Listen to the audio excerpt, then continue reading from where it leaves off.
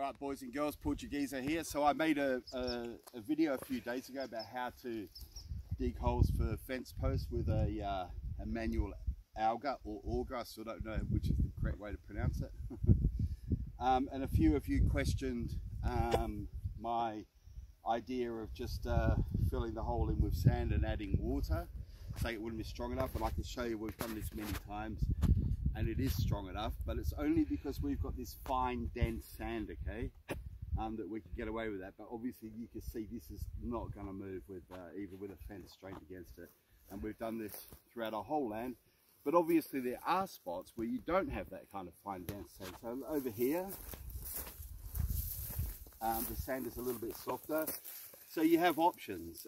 You know, you could use concrete, you could fill it up with small rocks or whatever, but what we usually do, so here we go, put the fence post in, and you can see it has that play on either side, okay, then that's what we don't want. So what can we do? Well, something we like to do, we have these very old concrete posts that probably used to be border posts many years ago laying around our land. So I've just broken them up with the sledgehammer into sort of wedge shapes like this. And all I do is I just drop them down the sides of the hole like that. Now, these would be easy enough to make from concrete, or you can just try and find some flat, long rocks. Most people who've got any land will tell you that it's not difficult to find rocks on their land. Nobody wants them, but we can put them to good use. As I say, when you're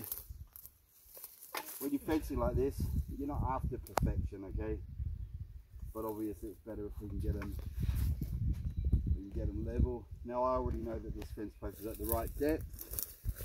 For some reason I'm out here digging fence post holes in 34-degree heat. This is going to be the last one I do today. Well, I might do one more under the shade over there. We'll see. There we go. So once I've got these wedges in, get the old sledgehammer and just knock them down a ground length like that. Okay, and that's not going to move anywhere. And you just do the same job. You fill the holes with sand like that. Fill the hole back up. You know, another good thing to do is compact that sand down a little bit with your sledgehammer while you've got it there. Okay.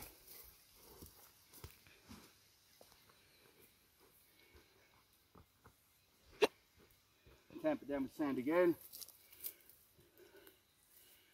That's as much as it can move, so that can handle a fence under strain, no problem.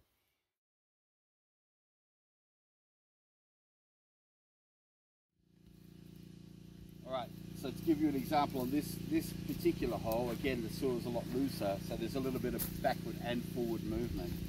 So what I've done on this one is I've wedged the back and the front. I just check the level. Right. Okay, so that's pretty good. So I'm just going to start by using the sledgehammer to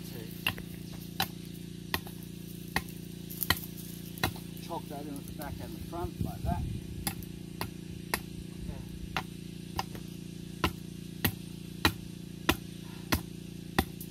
Right, so that's the back and the front movement. Now I'll do the sides again. Just wedges of concrete for some old concrete posts that were lying about. And as I said, you can just use some rocks to do the same job. This is just what I've got lying about. And again, that won't move now. Okay? Let's do a final check.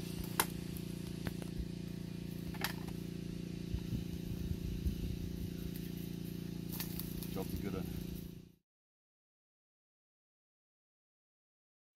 And I'll show you next time when we get to the end of the fence line.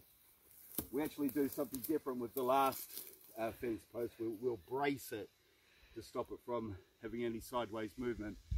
But what you've got to remember is a properly strained fence, the strain will be about 50-50 either way anyway, so this is perfectly adequate. As I say, if you've got really loose soft soil, you're probably not going to use an auger in this way. You're better off just digging it out with a spade, the old fashioned way. I'd be here all day doing that here. It's just the way the sand is. But if you've got like soft, looser soil, dig it out with a spade and then maybe consider putting a bit of concrete in there. Personally, I don't want concrete in my land anyway, even though, to be fair, my expectation is this will still be standing here long after I've gone, but still, it's best not to be putting concrete in your soil if you can avoid it. Anyway guys, so that was just to show you how we can wedge a fence post if the sand isn't quite enough to support it. Later on I'll probably put maybe in the evening when it's a bit cooler, I'll put a bucket of water down there and let that soak in overnight, and I can assure you this will not move. Thanks very much for watching. If you like this kind of content, please remember to subscribe, like and share, and you can turn on the notification button. You'll never miss an episode from the Portuguese. Enjoy the rest of your weekend. Ciao.